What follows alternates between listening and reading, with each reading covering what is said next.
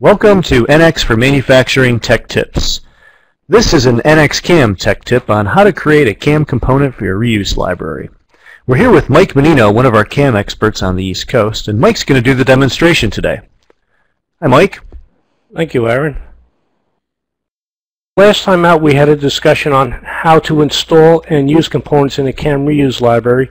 In this short, brief demonstration, we're going to show you how to create a component and using your reuse library.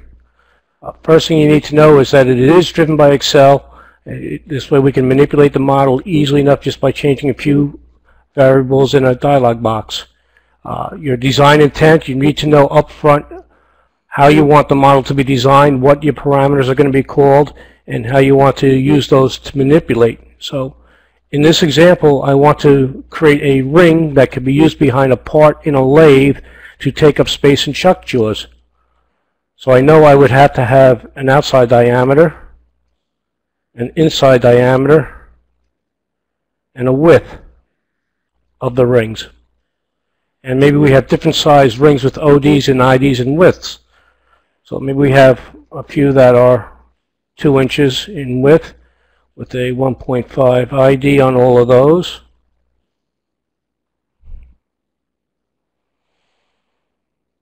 And maybe the width of 1/16, 1/8, 3/16, and maybe 1/4 of an inch. Now we might also have more than one size rings, but having the same width. So we might want to just copy these and paste and just go ahead and make a few edits.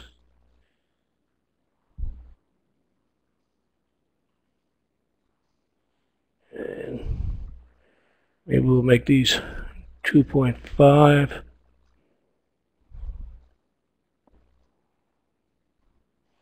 So this database will be able to create 8 different rings with different IDs and widths and ODs.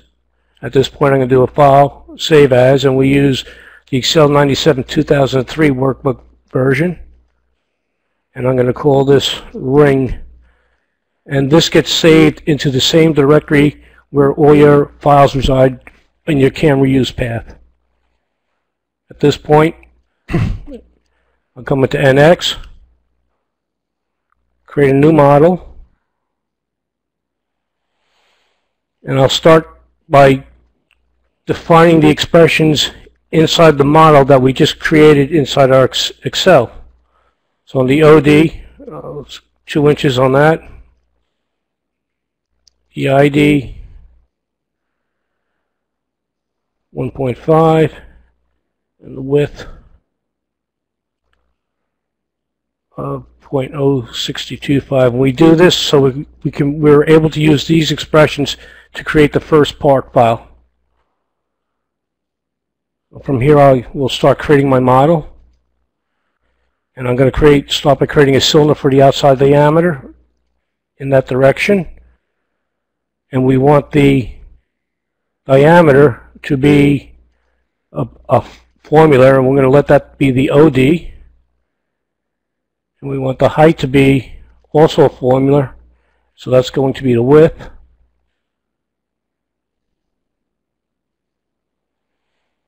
And OK to that. Now I want to create the hole through the center of it to complete the ring. So I want this hole to be, once again, a formula, and we're going to call that the ID.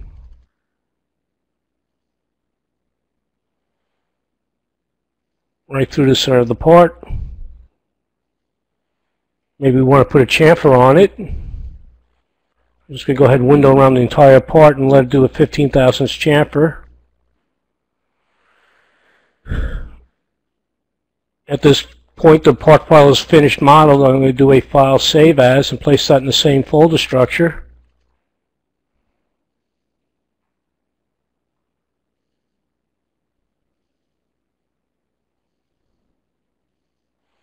And give it the same name, ring.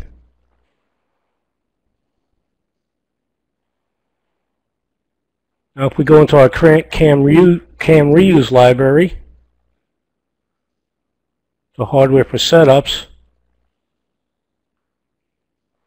it's in here immediately. But right now there's no, if I switch over to knowledge enable, the ring disappears because there's no knowledge built into the component yet. So we have to create knowledge into that component. So at this point I'm going to tell it to create a KRX file. And what this is going to do, we're now going to link the Excel spreadsheet with the part. And I want to use the ring Excel. And it brings me a list of the variables. I want to select the ones I want to use to drive the component. And now it is knowledge enabled. When I switch back over to knowledge enabled, you should see that the ring is on the list here. We do a file save. We'll exit out. Create new NX.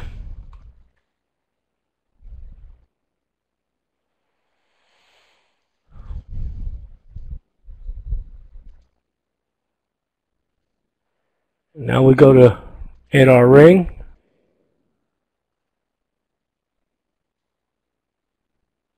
And here's where we can choose our different diameters and different widths. And now we could just assemble that into our standard CAM assembly and use it for any use now. What I also want to show is some more complicated, more involved things you could do with this. So if I say my 3-jaw chuck, I'm just going to go ahead and open that file from here. How you could drive more complicated parts. So right here, if you look at my chuck diameter, we're using if-then expressions. It's saying if my chuck is less than or equal to 6 inches, we're going to use the 8-inch chuck. And if it's greater or less than or equal to 8 inches, we're going to use the 10-inch chuck, else we'll use the 12-inch chuck. So if I come in here and change my clamp diameter to maybe 4, the chuck jaws move out accordingly. But if I go to 6.5 now, not only do the chuck jaws move out, we switch to the 8-inch chuck. And that's all I have to show today. Thank you.